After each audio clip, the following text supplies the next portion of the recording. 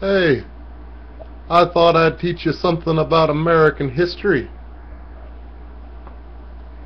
Did you know that George Washington drove his father's car into an apple tree?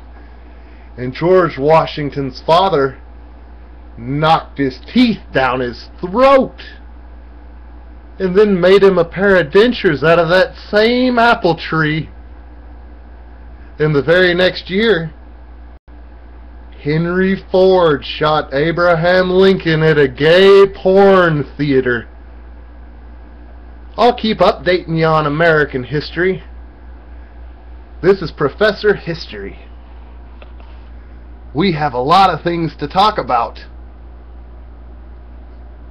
They need to expose what happened on JFK's assassination so that 9/11 will only be 50 years from knowing what happened truly.